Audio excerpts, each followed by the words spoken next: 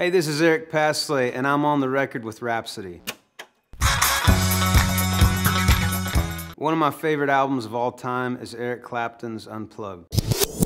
Eric Clapton's Unplugged album is one of my favorite records. Actually, one of the first songs I ever figured out on the guitar was Tears in Heaven.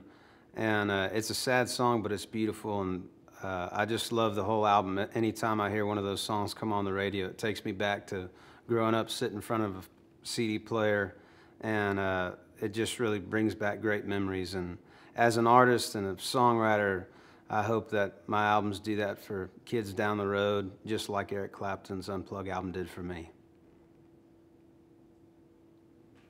And someday I'd really like to meet that guy, not just because he has a cool name.